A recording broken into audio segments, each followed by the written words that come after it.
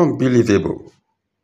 Barely some hours after Biafran declaration, Joe Biden, the President of the United States, receives unexpected directive to consulate in New Biafra. The declaration of Biafra as an independent state on November 29, 2024 has ignited international attention and renewed debates about the region quest for autonomy. Dr. Michael Rubin, a prominent United States foreign policy analyst, has added his voice to the discussion, calling for the establishment of a United States consulate in Biafra's newly declared capital, Ebube. In his recent article, Rubin underscored the significance of the declaration, framing it as a pivotal movement, a moment in a struggle rooted in decades of violence, persecution, and systemic discrimination against the Igbo people and other communities in southeastern Nigeria.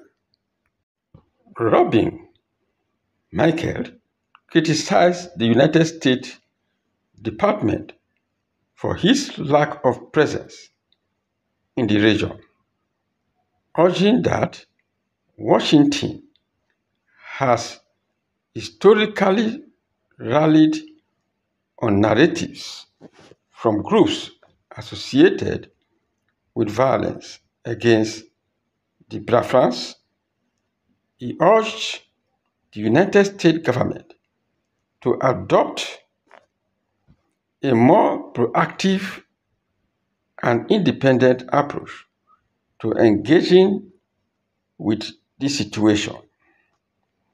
Now let's see to the historical context and the path to independence of the Biafrans. The declaration of the Biafran marks a resurgence of the region's long-standing aspiration for self-determination. This aspiration is deeply intertwined with the cultural, historical, and linguistic identity of the Igbo people, who have faced what they described as systemic marginalization within Nigeria.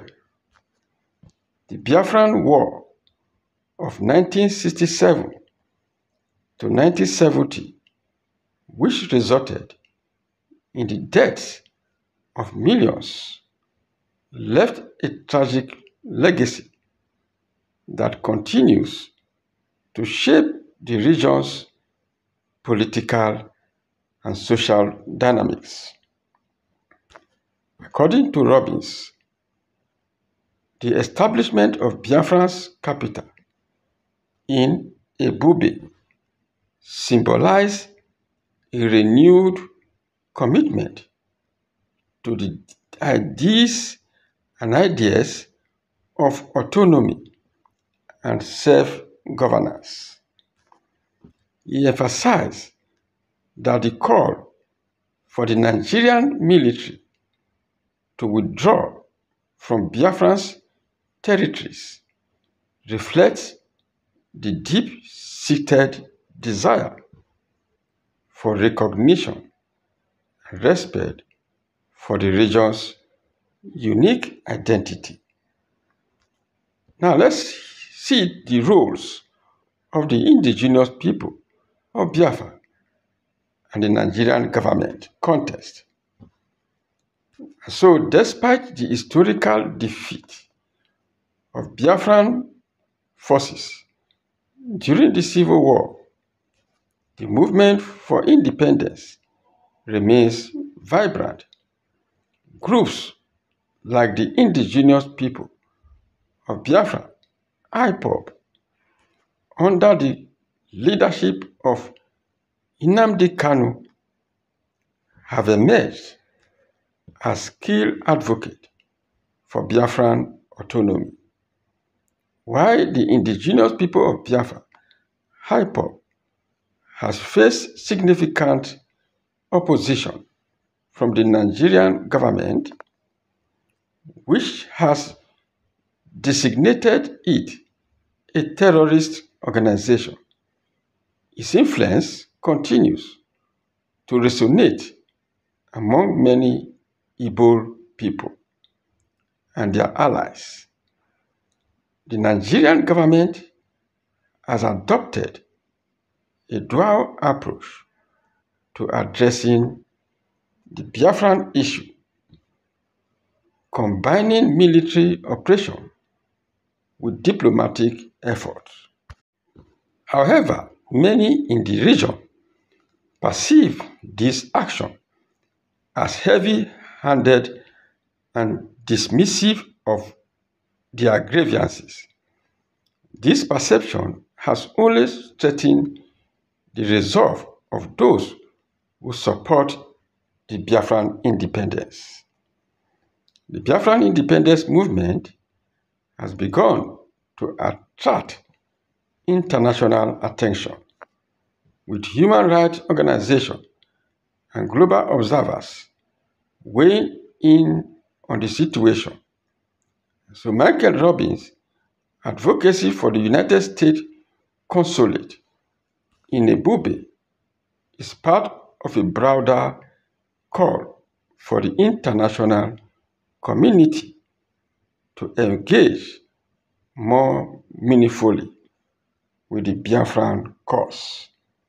Supporters of the Biafran urge that independence is essential for preserving their cultural heritage and ensuring self-governance. They believe that the establishment of a separate state will allow them to address long-standing issues of inequalities and marginalization. So guys, how do you see to this matter? It is true that the Biafran Declaration still have some challenges. So guys, as they begin to get recognition from international body, what are your views on this matter? Kindly share your opinion on the comment section below, and also do well to subscribe to Bliss channel. Thank you.